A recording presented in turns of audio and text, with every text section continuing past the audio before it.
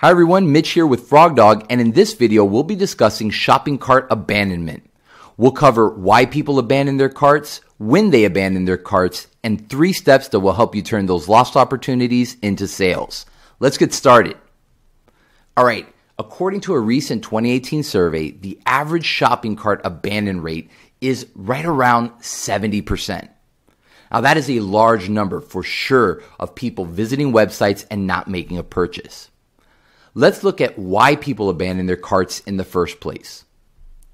All right, there are many reasons why anybody would leave a cart there without making the purchase, but here are some of the main, most common reasons.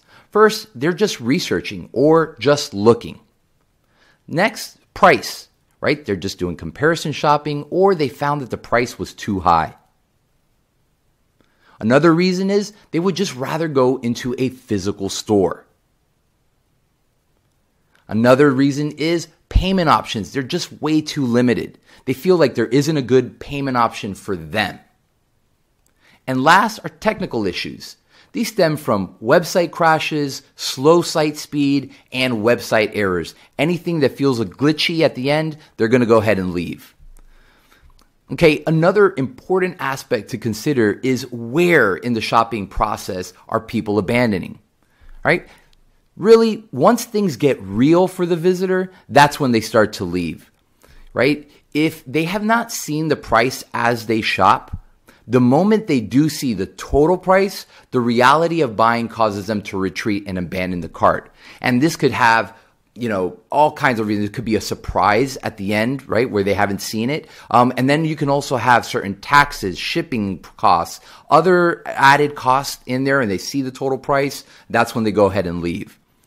The next most common time that they're going to leave is when you start asking for payment and personal details.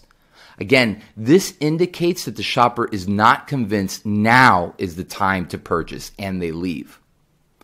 So now that we kind of know where and when people abandon their carts, here are 3 steps to improving shopping cart abandonment on your website.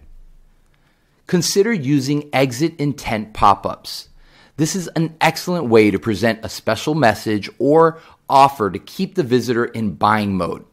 As well, it's useful list builder for continued marketing, right? Because now you can ask for their email address if you don't have it already and send special offers, continue to nurture them and get them to return to your site, reactivate their cart and continue their previous shopping experience. Next, remove the surprise element. Right? We spoke about this earlier. Make sure that they know exactly what is in their cart and what the cost is while they are shopping rather than a surprise. Remember, one of the most common times people abandon their carts is when they see that total price at the end. So it's like having sticker shock. It's real and it should be avoided. Last, make it an easy and fast checkout process for them. Making checking out easy and as quick as possible is essential. Also, allow for guest checkout and offer different payment options.